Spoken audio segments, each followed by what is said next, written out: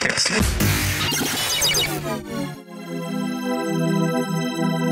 demystify what goes on behind the therapy room door.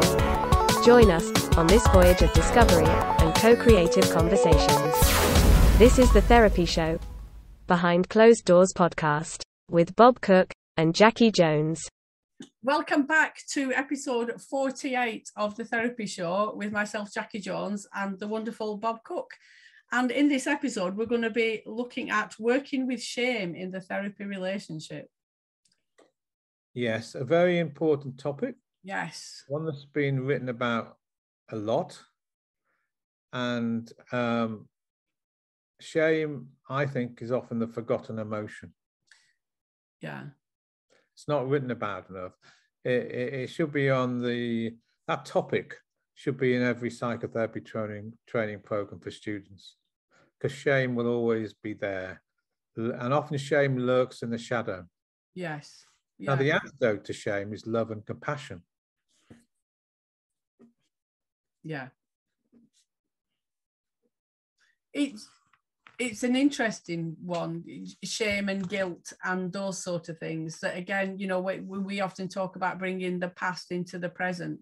So, you know, that's quite a big thing, you know, for somebody to walk in through the door and talk to a complete stranger to start off with.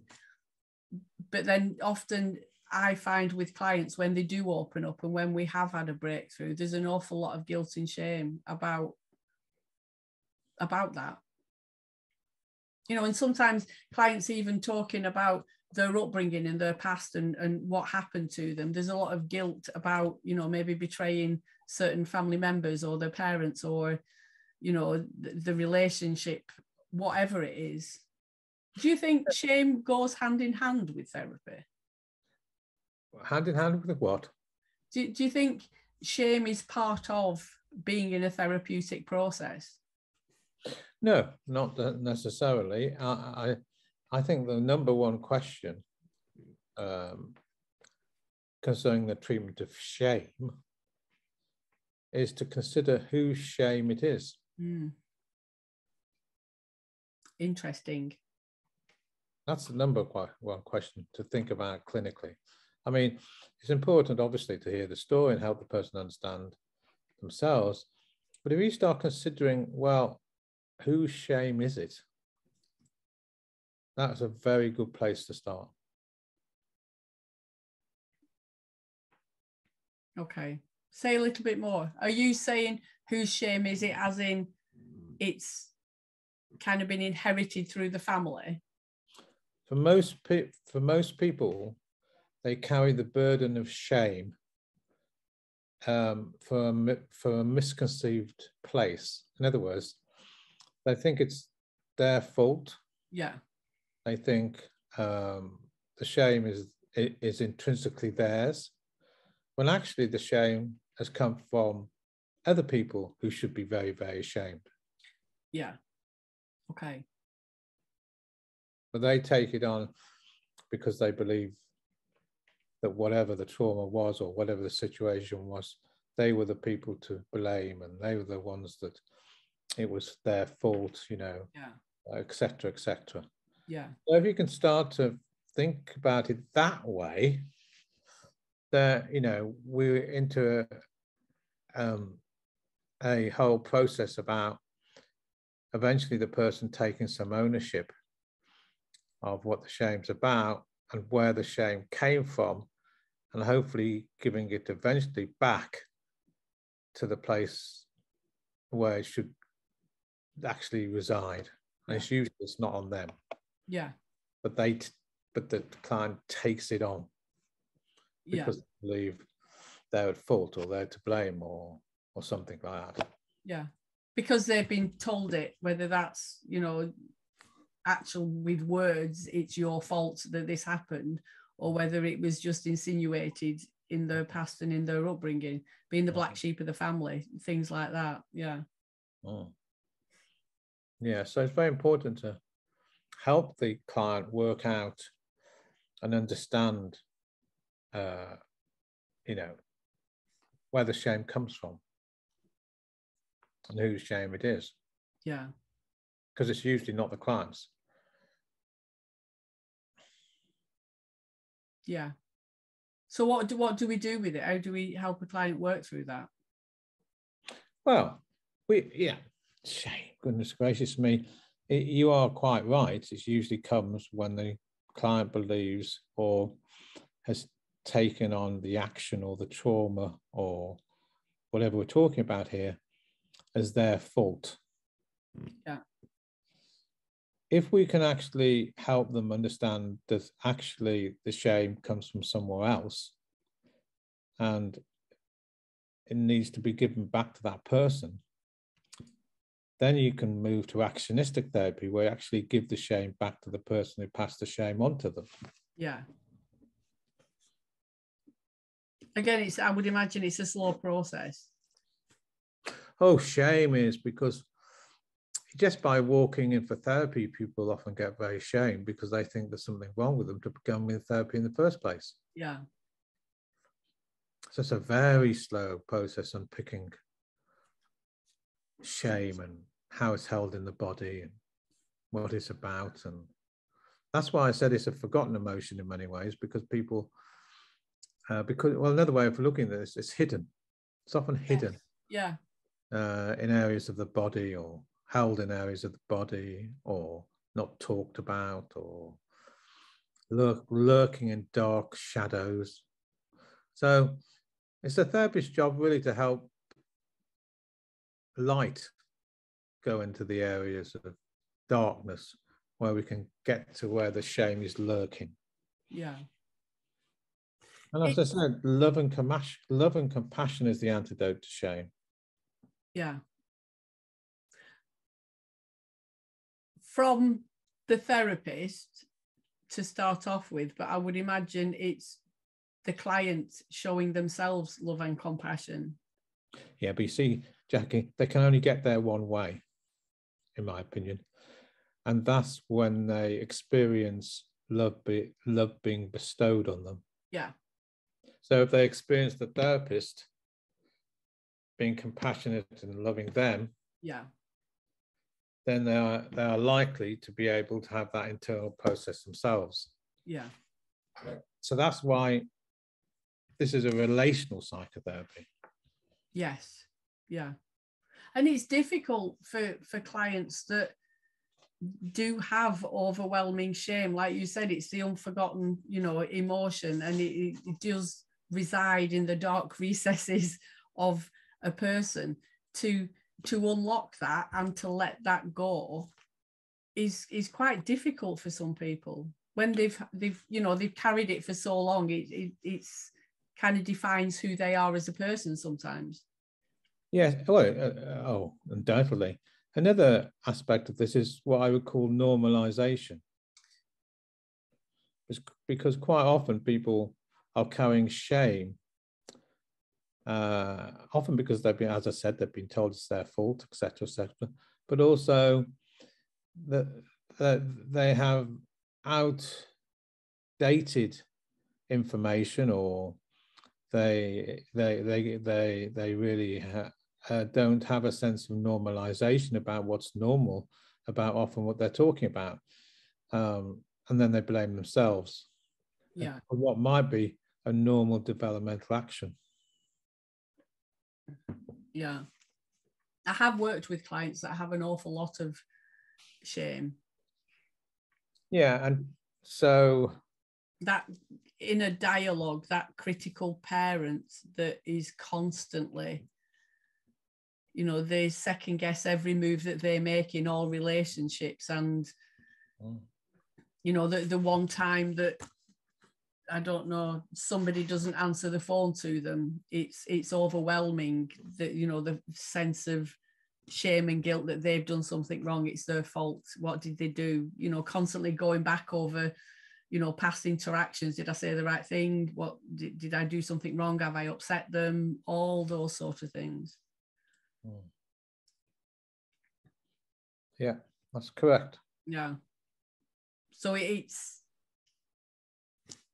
to unlock that, and I completely agree with what you're saying, showing love and compassion and normalizing that, you know, there's something for me about, does the person's ego come into it to a certain extent? As in, you know, if they're questioning every interaction with a person, that they are responsible for how that conversation goes, or it's their responsibility that everything goes okay.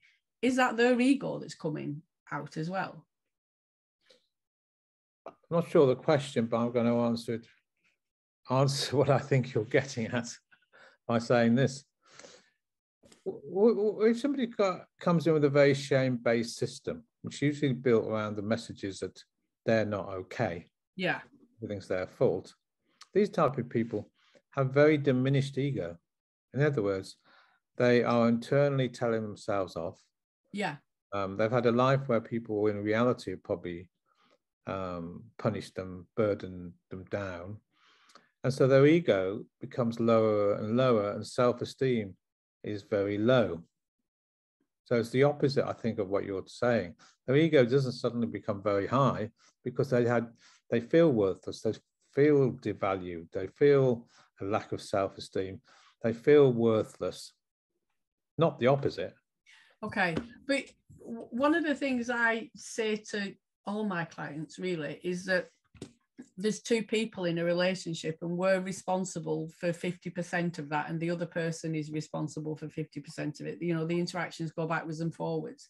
Oh, I don't agree with that. I'll tell you what I mean by that is developmentally, that's certainly not true, because, you know, you've had children, you've got children. I don't know how many children you've got, but I know you've got one or two, haven't you? I've got 3, yeah.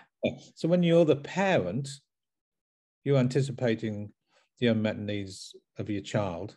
Yeah. Our dynamics are particularly one way. So often the child has no choice.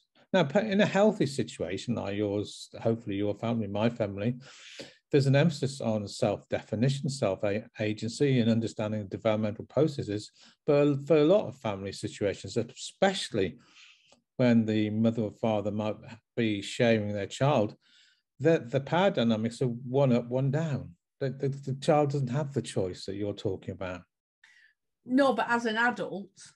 Maybe as an adult, but they carry their youngest child with them. Yeah, which again is that bringing the past into the present and things. So they don't feel they have a choice often.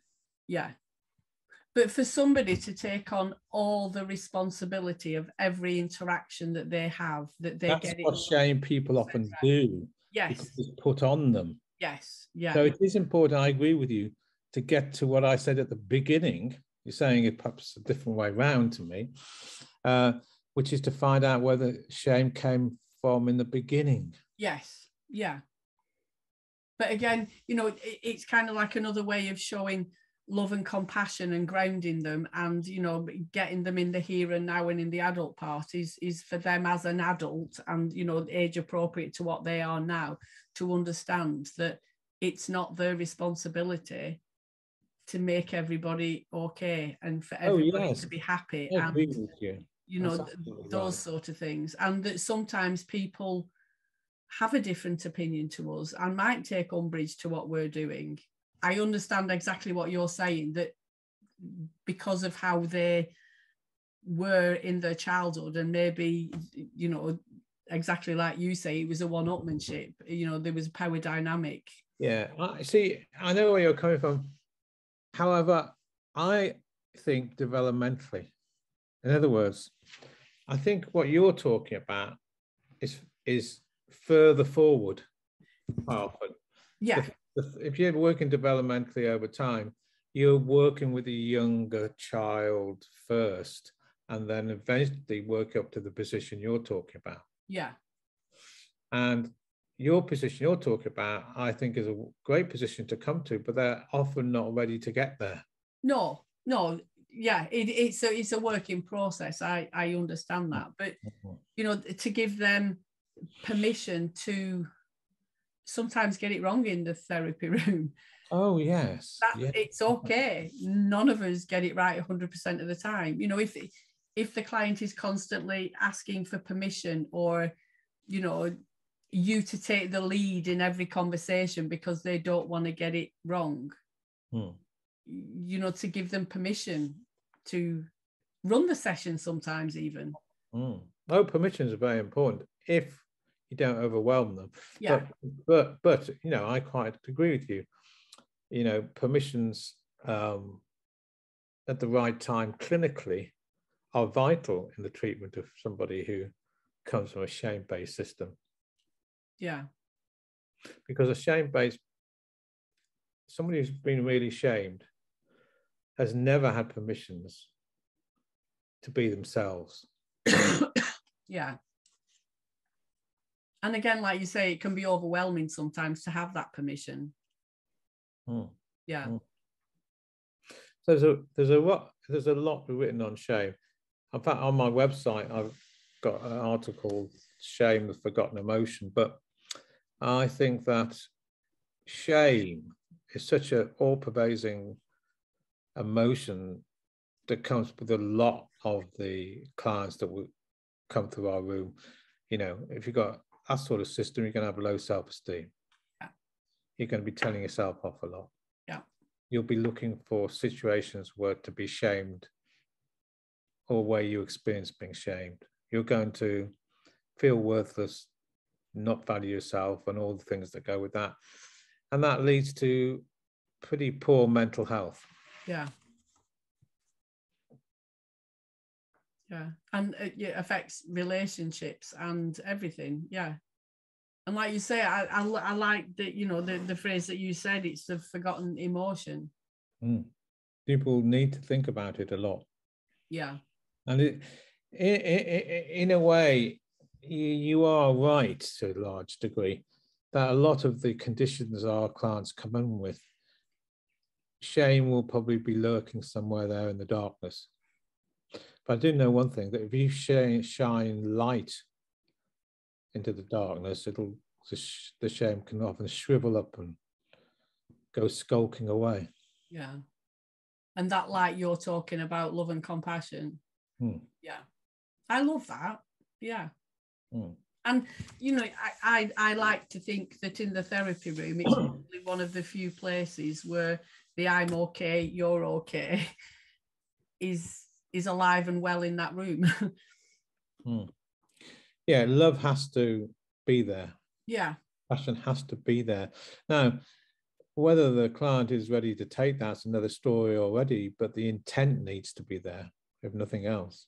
Yeah. If we don't love our clients, I don't know where we go, and I also think we wouldn't be in this business. But we need to understand the clinical process about people who have never felt loved. Being able to experience love is another whole story, but I think the intent needs to be there. Yeah. Yeah, because again, like you say, it can be overwhelming. Oh, of course. Yeah, even having eye contact sometimes. Yeah, by definition, Jackie, by definition, doesn't mean that the intent can't be there, though. No. But there needs to be a clinical understanding. Yeah. Yeah, I can remember one of the looked after kids that we had, that, you know, if ever I was, I don't know, making him feel a little bit uncomfortable maybe with emotions, he would talk to me through a door or behind a wall. He couldn't even stand in front of me when he was talking. One of there was 2 times that we used to have really, you know, good conversations. One was when I was driving, because I could only look forward and I couldn't actually look at him when he was talking. And the other was, he used to help me cook Sunday dinner. So if he was stirring the gravy and doing something, he would be talking with me, but not actually face to face. It was one of the things I think that he always struggled with. It was a bit intense for him sometimes, I think. Yeah, because I suspect the biggest message she got was around not existing. Yeah, yeah. It literally was as if he needed to hide away or just disappear. Yeah. The only way you could survive. Yeah. Yeah. Needless to say, it didn't last that long. What didn't?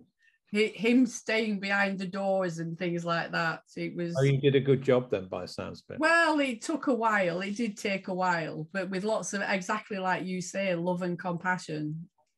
You know, he did come out of his shell. Yeah. Yeah, it can be very tested because, you know, people, and particularly this sort of area we're talking about, the clients will try and make you shame them, if that makes sense. Yeah, 100%. Because that's what they expect. Yeah, and so, it's familiar, and they know how to be in that situation. Yeah. Yeah. So I do think there needs to be a really good clinical understanding of how to work with shame and the treatment of shame. Yeah. Yeah. And like you said, there are some good things written. So on your website, what is your website, Bob? Just for the people that are listening, if they want to go and look at. All right. I think it's on the Manchester Institute of Psychotherapy website, but I also have a personal website called bobcook.org. And of course, I have a YouTube with 300 odd videos.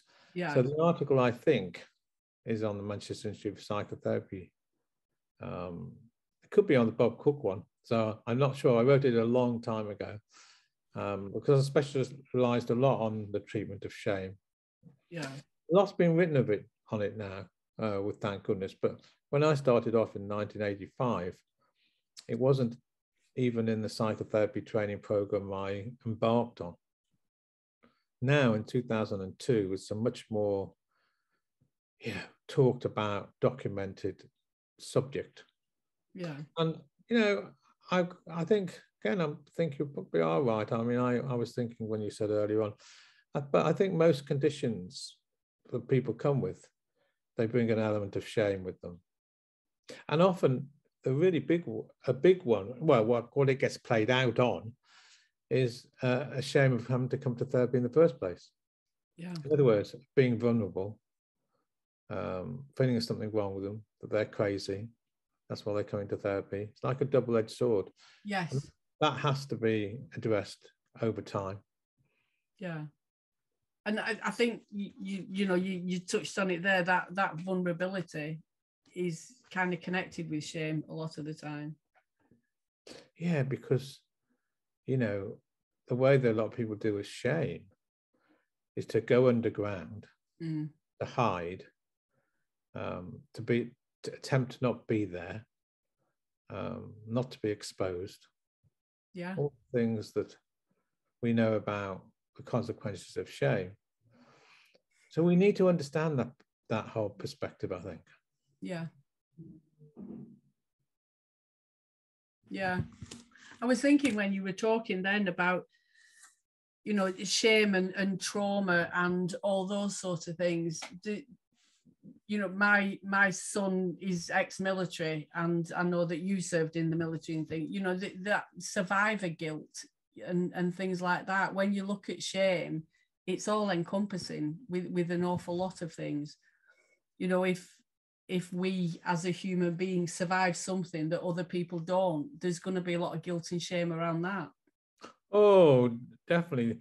I mean, all the wars all over the globe. Yeah. And, you know, you survive, and your members of the tank that you're in don't survive, then besides post-traumatic stress disorder, you're going to probably have survivor guilt as well.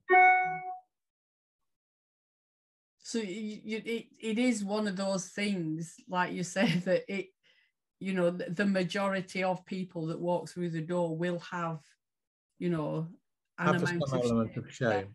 Yeah. And it could go as far to say that we live in a shaming society, and maybe there's a lot in that.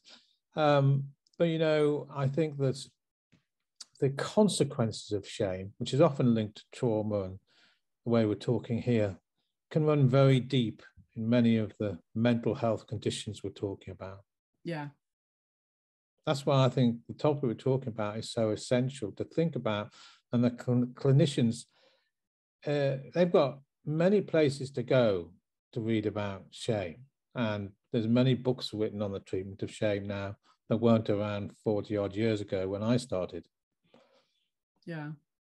And I think, yeah, again, you do come up with some little gems, Bob. I think we do live in a very shaming society now. Oh, absolutely. Yeah. One down society. Yeah. Yeah. Particularly with what's, you know, in the news a lot of the time now and everything. Yeah. That's why I love transactional analysis and the, you know, the basic level of, you know, protection, permission, and potency, and I'm okay, you're okay, and that one of the first things I always say to clients is that, you know, I'm not the expert in this. I don't have all the answers. It's something that we work on together. You're the expert on you. That's a wonderful thing to say, and you know, I'm laughing because, sorry, I'm not laughing. I'm smiling at the thought of what I'm going to say, because it's a wonderful thing to say. And at another level, clients come to therapy because they want Father Christmas. In other words, they want the client to help them. Yeah. So I know what you're saying is true, and there's the desire and the hope that the therapist will understand and sort of have a magic wand. Yeah. And I hate to disappoint my clients a lot of the time. Yeah, when I say. I know. I come from a different place, really. And this isn't right or wrong completely. And it's, you know, it's just different. If I have to say that, what you've just said, I would say it later. Yeah. In most cases, because I quite like the idea of what I call idealized transference, where the person can actually have some hope and belief that, you know, I have a magic wand. And the reason for that, and of course, many people would argue from where you come from is a more, I don't know, preferable clinical direction. However, I want to get to the younger self, the child ego state. And the best way to do that, I think, is to have the client on my side. Yeah, 100%. So it's, you know, perhaps it's the same and different clinical thinking. Yes, yeah. But around shame, you do need to get to the younger self, and you need to get to this whole process I've talked about whose shame is it? Because then at least they can then give it back and realize it was never their shame in the first place. Yeah, which is a really powerful thing. Yeah, things like that. They can only do with the therapist's help, because the therapist needs to be more powerful than the person who shamed them in the first place. Yeah. To provide the protection. Yeah.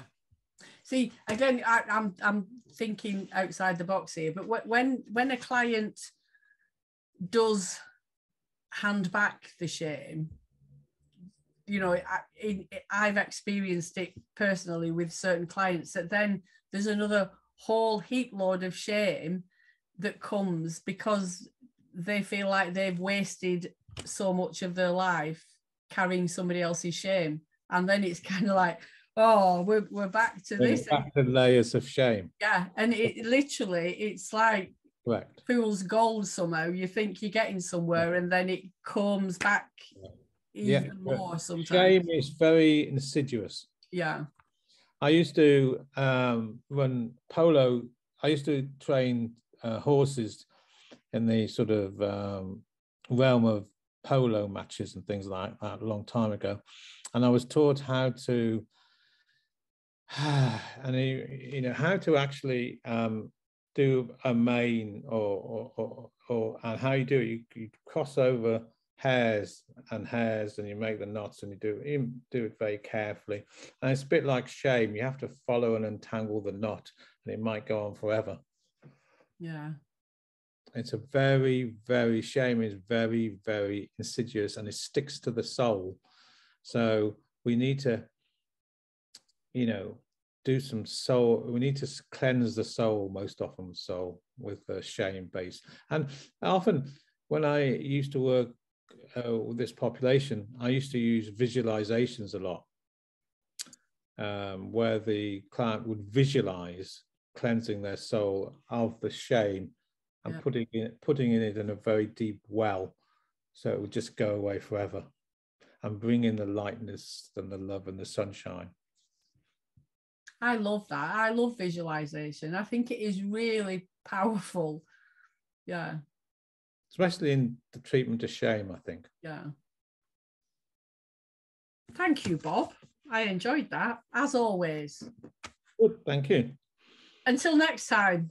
Yes, I look forward to whatever the next subject is. We've got a long list. I've got 2 A4 pieces of paper, Bob, with lots of titles on it. But as I know, I sent the titles to you. I won't go down a spiral for feeling ashamed that I've forgotten, because I've given that process over to you. Because you're absolutely right. The one thing on shame is